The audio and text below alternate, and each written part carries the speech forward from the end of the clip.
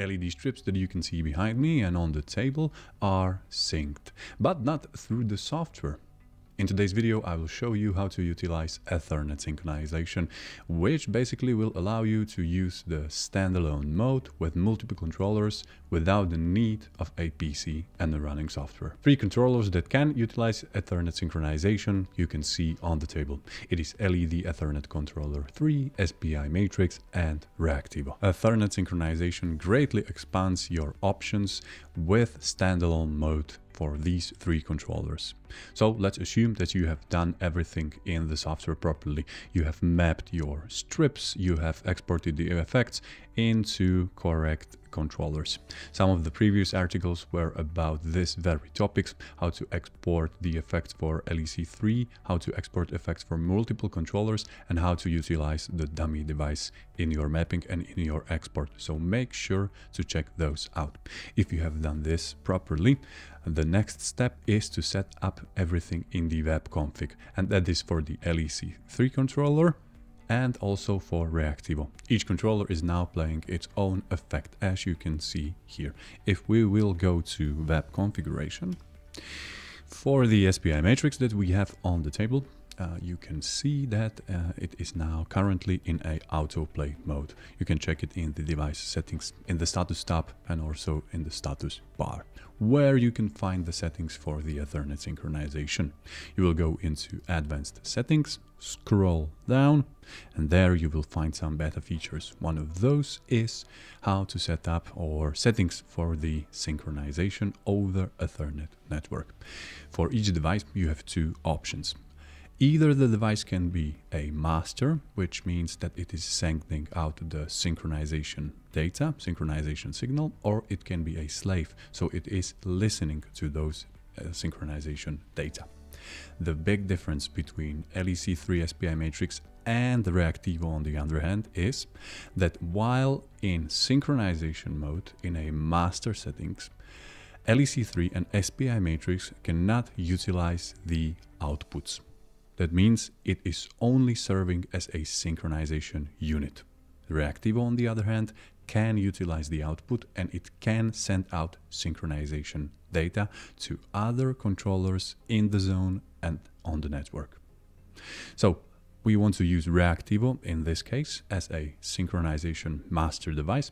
So we will set this SPI matrix as a slave. Next thing that you have to set is in which zone this device is in. You can have multiple zones and multiple master controllers and obviously multiple slave controllers. We only have 1 zone, but if you want to have more in your project, you are very free to have those. So we will set the sync zone to 1 and we will hit save synchronization settings. Next step is to set the other device that will be our other slave device, or the other device that will be listening for the synchronization data from the master device. So again, in LEC3 controller, we will go into advanced settings, scroll down, and there in beta features, we will find synchronization, and we will set this one to be slave as well. Don't forget to change the synchronization zone. And that is basically it, the very basic settings that you have to do for the slave controllers. For the REACTIVO, which will be our master, we will go into its web configuration tool and we will find settings. Again, scroll down a bit and then you will hit network sync settings. As mentioned, this will be our master device. Here you can change the zone, and if you would like, you can also change the name of the zone here.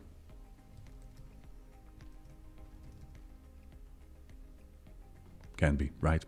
This zone name you can find in the LSS remote app. If you have multiple REACTIVO controllers, you can create the zones in this app and you can find them by their name. So very handy. And don't forget to hit save settings. Check out what will happen once I will set the REACTIVO to be a master sync unit. We can change the camera. And now I will now change it to master. And you can see that right away, the animations stored on an SD card are playing at the same time.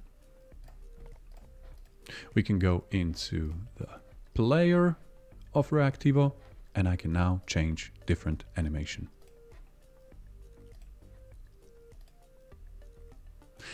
And this is how you will be changing the animations. You will be only changing the animation on your master device. So once you will select the animation on that single unit, it will change the effects on all controllers that you have in the same zone and on the same network. You can use to change the animations. You can use DMX, you can use external triggers if you are working with REACTIVO, and you can use ArtNet, you can use the buttons, you can use HTTP triggers, basically anything that is available with these controllers. And this is basically it, how you can utilize the Ethernet synchronization and how you can set it up. If you have any questions in regards to this, let us know.